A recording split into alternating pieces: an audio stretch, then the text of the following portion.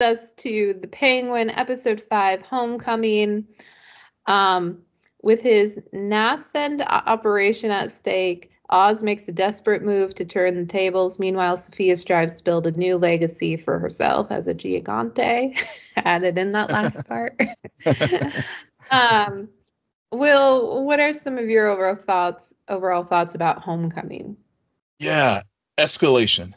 I think is what if I had to sum it up in one word.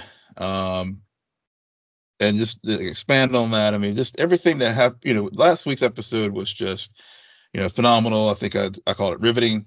And this week's episode really just took what happened there and just took it up a level. We do get more of Oz this week, and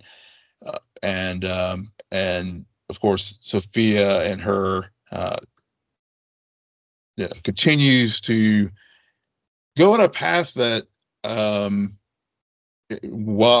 how she is planning on building her family and her own crime family now in Gotham. And so this episode truly did escalate a lot of things. Again, got now that, as I mentioned before with the earlier episodes, we sort of got introduced to these characters. Now all the chess pieces are being moved across the board. Oz is also, he moves his chess piece, but of course Oz's own short-sightedness again hamstrings him. But he manages to rebound. But those are just some quick overall thoughts as far as the episode itself. Yeah, this reminds me a lot of episode 2, in terms of the moving parts, the different angles at play. Trying to think about where. So we start off essentially where we ended, in a way previously, because we see them burning the car. Yep. And then we hear a Rex Calibre story from Oz. He's the same person that was mentioned in the first episode when he was talking to Al, correct? That's correct. Okay. Yep. Here's some. Okay, I'm just gonna throw this out here because it came to my mind earlier today, and I have no idea. Is there a chance that this Rex guy who we keep hearing about, who nobody else seems to have ever heard of, is Oz's actual father? That's a very good question and a good point, because Rex in the comics, before it was retconned, was originally Selena Kyle's father. Okay.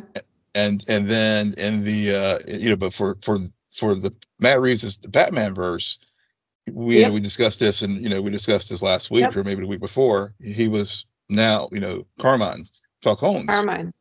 Yeah, Carmine's is Selena's father. So maybe in this story, maybe that's sort of the tie-in between Rex and Oz's mother. That makes total sense, because I think that could be the play here. Why there's that affection there. Yeah, it's also just we definitely know, like, the mom raised the boys, and she makes references, but we never hear a surname. And it's just interesting. It's just something that I'm like, it's funny how he always refers to this gangster, this like one particular person that had a big influence, and it might not be his father, but it could be that he's also a bastard. So yeah, it could be that, but he clearly sees him as a father figure. It's sort of like the role he's playing, that he is sort of stepping in now for Vic, given that his father's dead. Yeah, definitely. And then he rounds up the boys to help and gets them to help him take out the Maronies who have stolen the mushrooms. And this leads to logically them kidnapping Sal and Nadia's son. Yep. Yep. Yeah, Vic learned how to fight. Yeah. Vic stepped up his game for sure. He really wanted in on the action, and then immediately put on the bench for mom sitting. But we'll get into that in a moment. And along the way, he learns about how Sophia has and her recent actions of taking her own family off the table with a gas leak, and John Vitti survived. Yep. And we got the corrupt cop from we got the police chief, actually, who was a little tie-in from the Batman movie. I remember that I guess it was the voice more than his appearance that I remember from the Batman. Whenever Sophia, when it was, I remember. I know who you're talking about, but I don't remember him from the movie itself. The voice just drove me crazy though, this entire episode. That's why I think you remembered him. But I love the way Sophia just talked, she was like, played how she just played that game while she was talking to the chief.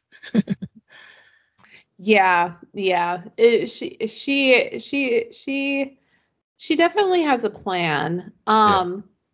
What are your thoughts about her conversation with John Vitti, who she basically holds hostage for most of the episode, and then ultimately her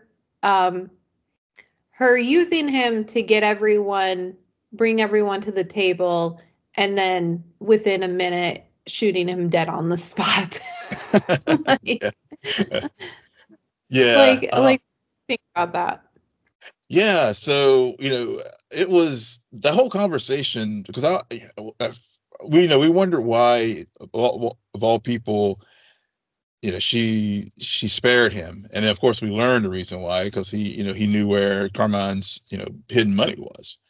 But honestly, whenever she had him there in the cellar, I guess the catacombs where the family's buried, literally, I honestly thought she was going to kill him there. After I thought she was going to just talk, with the cold water and everything else, and the whole story about we learned that Vitti and Sophia's mom were cousins and everything. I really thought after he was going to spill the beans, and then she was going to off him then.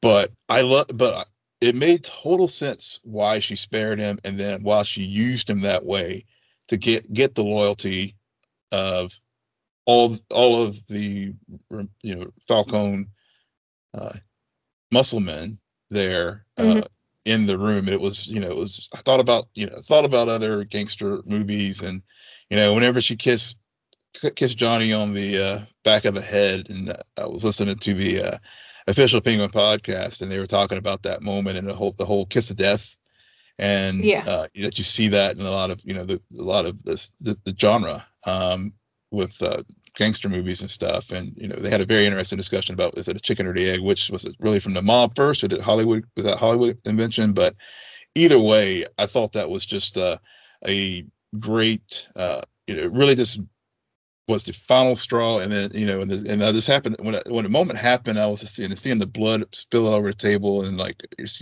soaking the blood, and I was like, man, the blood money there. Literally, this visually, it was just it was just the visceral nature of it was just so gripping, and it felt like it was a scene shot from a classic mobster gangster movie.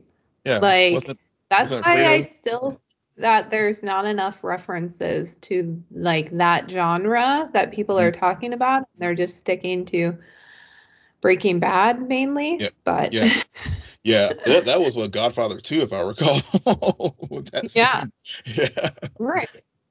It's just I one thing about, for me, the conversation between Sophia and John Vitti in the catacombs, is it just me, or was he in love with his cousin?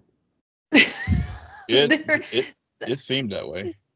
Yeah. There were some weird pauses and just the way he was saying things. I'm just like, so I get you, but you feel guilty because you introduced them.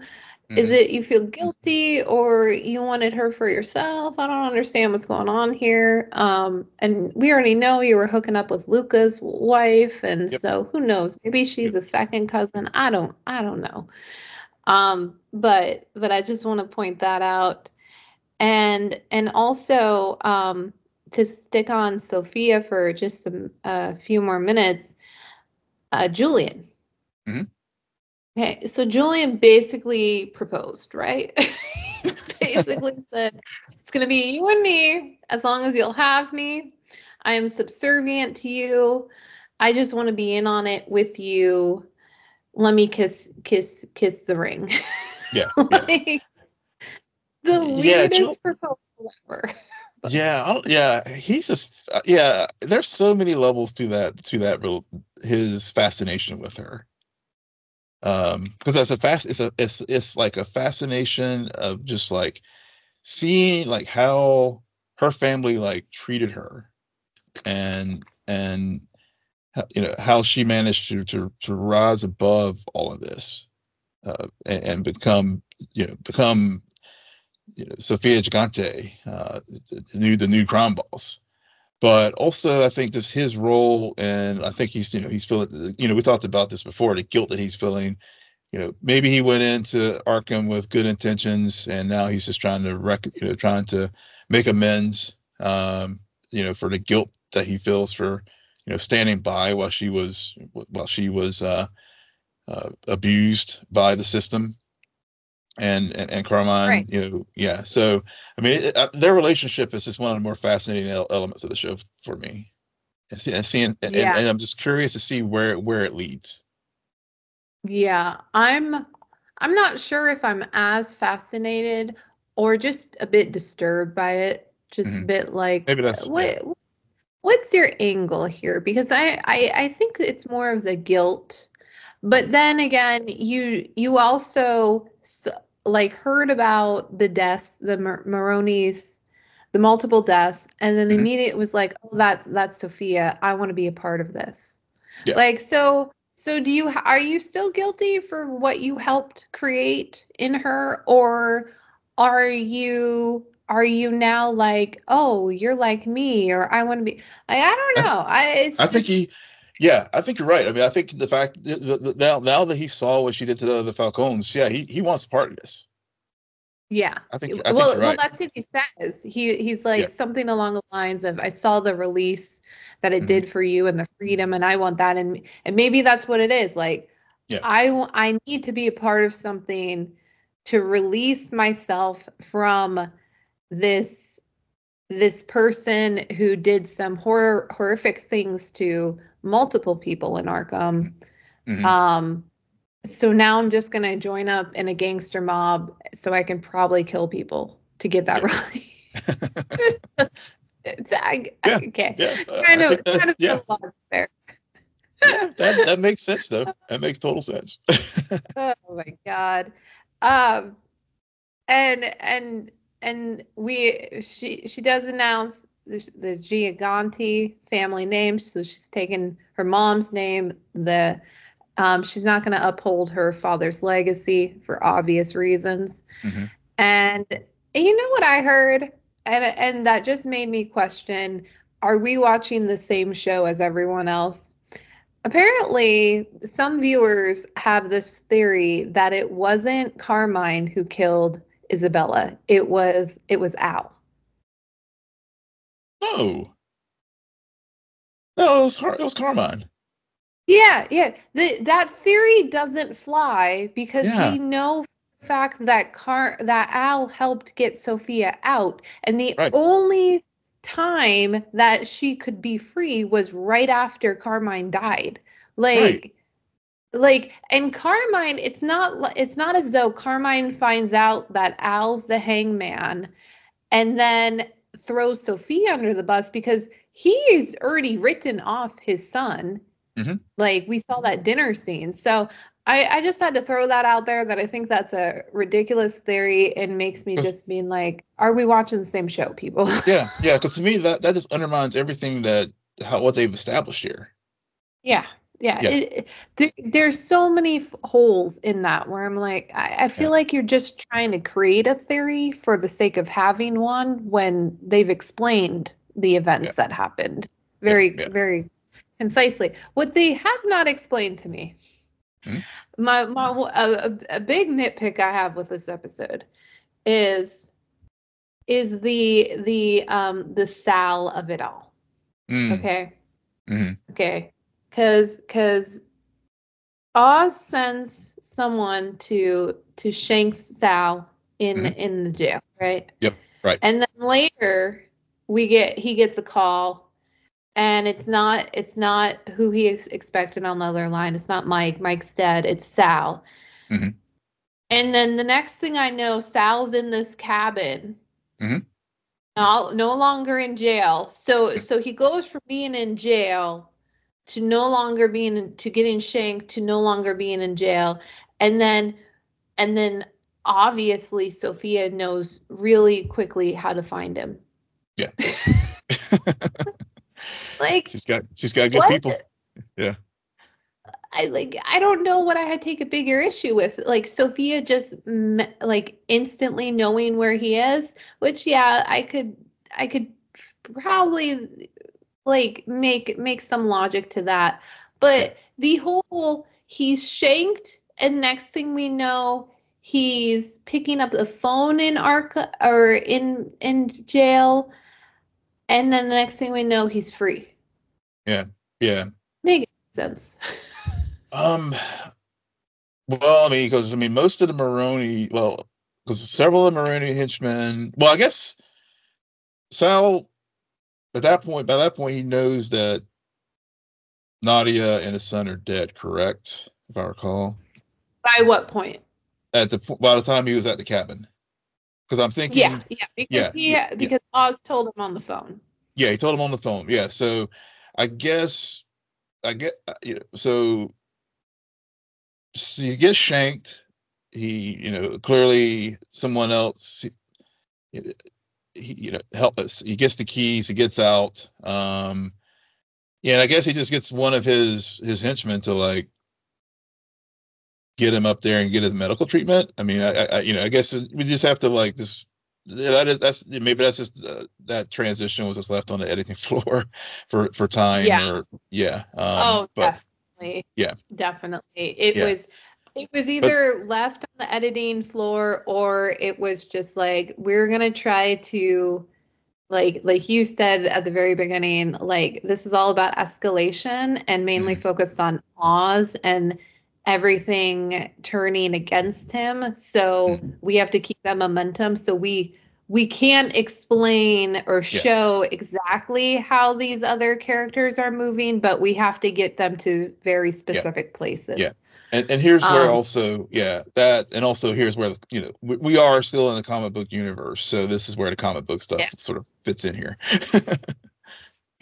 Look, I don't know if that's a comic book flaw or just sometimes television in general has those. Well, for plot conveniences, we can't show every little detail about this side character.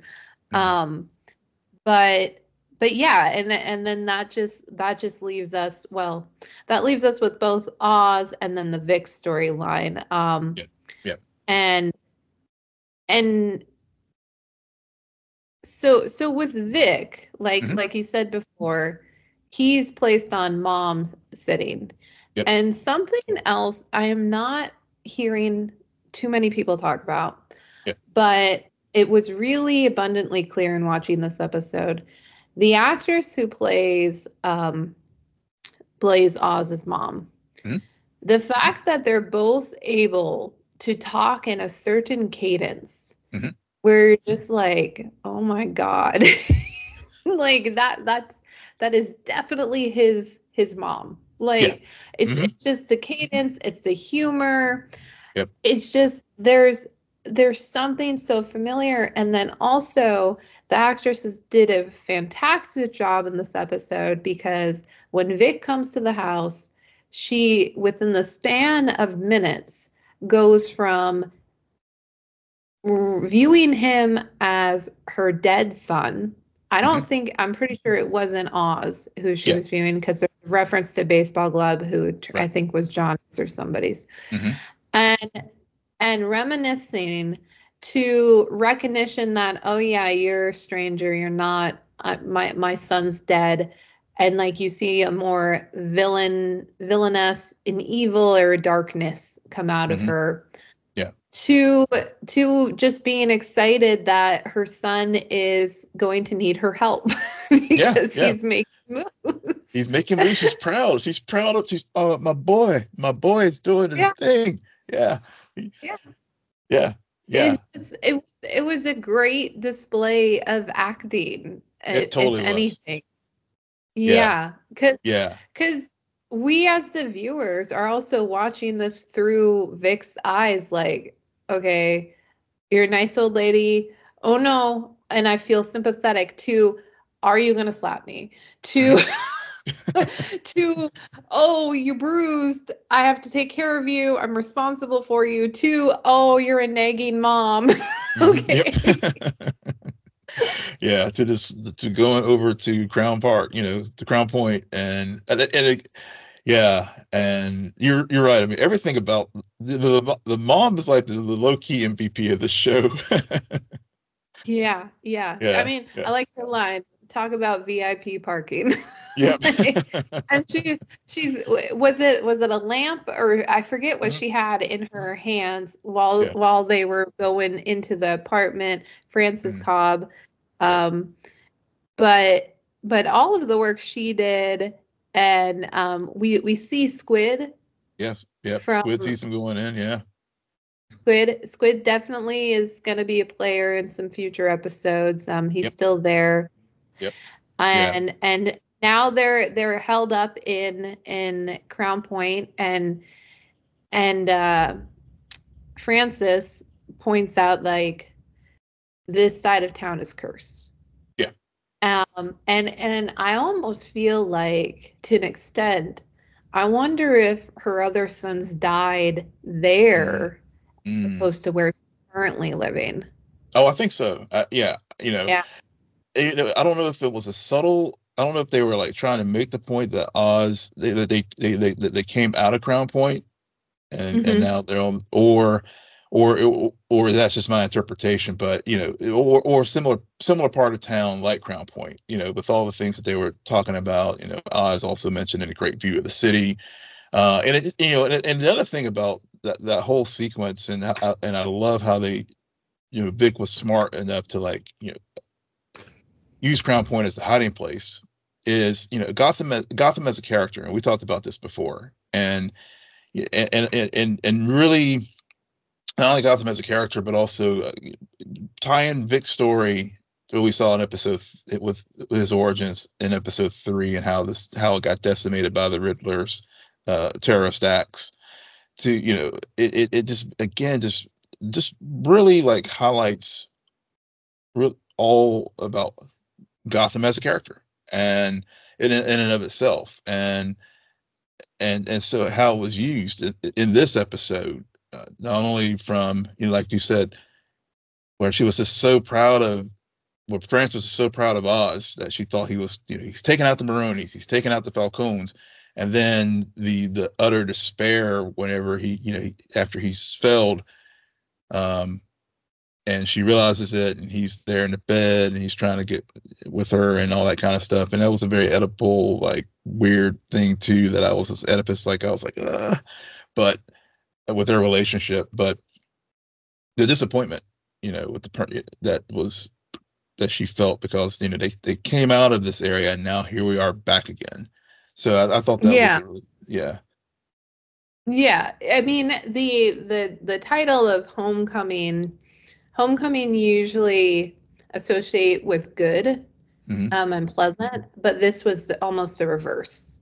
Yeah. Where they, because of the actions of of Oz, they are pushed back into this place which they had previously risen and come out of. Yeah. So it and it was interesting at the end of the episode when they're going through the tunnels, and it's funny because we start the episode with a moment of Oz reminiscing about his youth, and we end the episode the same way, where he's back in the tunnels that he used to roam around with his brothers, and instantly my mind goes to the old Batman movies and Batman Return, and how the Penguin's hideout was in the tunnels, and I'm like, oh, this is so clever. Yeah. And then it gets even more clever when they're like, this is the perfect spot for us to grow these mushrooms because of the humidity. And it just, when we talk about grounding elements or making the superhero genre more realistic, that is what this show is doing to perfection. Where it's hilarious to me that we're on episode 5 and we're in Gotham. Like this place, we are very familiar with it for decades. Yeah, for sure. Yeah, nobody's thinking to themselves, or at least I'm not, where's Batman? Yeah. Because honestly, if you look at everything that has happened, why would Batman suddenly appear? Yeah, you're right. They haven't done anything. They've killed people, but they've also killed each other. It's just it's a gang war, and Batman's at this point he's just, There's no and why that works is also there's no need for that a typical hero. And I'm not saying that Penguin in any way is an anti-hero. I'm saying the Penguin is the protagonist of the story. Now, why he works as a protagonist and you can still root for him is because we're shown the reasons why to be empathetic. I mean, specifically with his mom and this, sometimes it can lead to that Oedipus, but at the same time, you see other moments where it's like she's clearly sick, but you also see the past abuse. It's so multifaceted that you feel empathy for him. And then his conversation with Eve Carlo and how we've seen that relationship, and we understand from her perspective, I don't hate her. I'm not mad at her. But I also am just I don't know if that was the best decision to suddenly say, Penguin, I'm out. You're kind of on your own. We need to disassociate because I need to protect what's mine and you need to do you, obviously, because I'm not going down with you. So I'm curious about when she'll show up again in future episodes and how they'll come to terms, or if she's living beyond this season. But anyway, so we're able to, just like we're able to root for the gangster mobsters of Sopranos, of Godfather. It's just the family of it all. And it's just fascinating. Yeah, it is, and and just to go back to my opening thoughts as far as Oz's short-sightedness again, and and you're right, he's not an anti-hero, but he is the hero of his own story. And whenever he's doing these actions, when he does whatever, he makes it to the Moroni lab to do the exchange, and Nadia's there, and and the sun comes out and he's all drenched, and I was like, where? I was like, okay, and I'm thinking, my mind went back, honestly, it went back to Vitti being soaked, and then but then when Oz lights the lighter and sets the trail of gasoline, and and again bookending the chariot from the beginning of when they blew up the car, to now this. Just the fire, just the purging fire. But then in that same moment, again, his short-sightedness didn't think that, oh, if we set this if I set this place on, set them on fire, I might set off the suppression system and then like destroy all the mushrooms and so the mushrooms. He also asked to see the mushrooms, like they wouldn't have been as destroyed. Like there was a lot of error in what he was doing. There was also that look at the fire when it was burning. And now that I'm thinking, and now that I'm thinking, I wonder if by fire is how his brothers died. Maybe. Like there was a weird moment there, and usually when they hold on things, it's because of they want to express something without. I think telling you. Yeah, that's a good theory there, because I mean we had that look both at the beginning whenever the Maserati was burning up, and then also whenever he was burning Nadia and her son. So there's that piece, but but at the same time, he's a survivor, and he managed to salvage 2 buckets. And then, as you described earlier, they whenever he remembered the old trolley system, and that's we could see the progression of how he becomes the gentleman crime boss of Gotham, with the actions that we see at the end of this episode. So, I mean, this show is just so well done. I mean, there's so many great things about it, I have to say. Yeah. I think last week was better than this week, but we got momentum, and they're being very consistent with the story, and you feel like you're in safe hands because you're like everything is gonna lead to something, and that makes it fun and entertaining to watch. It is. All right. Well, on that note, Will, why don't you tell our listeners where they can find you? Yes, you can find me at Will M. Polk, WILLMPOLK, on X, formerly known as Twitter. And you can find me there too at SJ Belmont, SJBLMONT. Please follow our crew there at Scene a Nerd. Friend us on Facebook, follow us on Instagram and Threads at scene_n_nerd, and visit our website, www.sceneanerdpodcast.com. But most importantly, rate, follow, and comment on Apple Podcasts, Spotify, YouTube, or wherever you get your podcasts. Good night, Geek Out. You're welcome.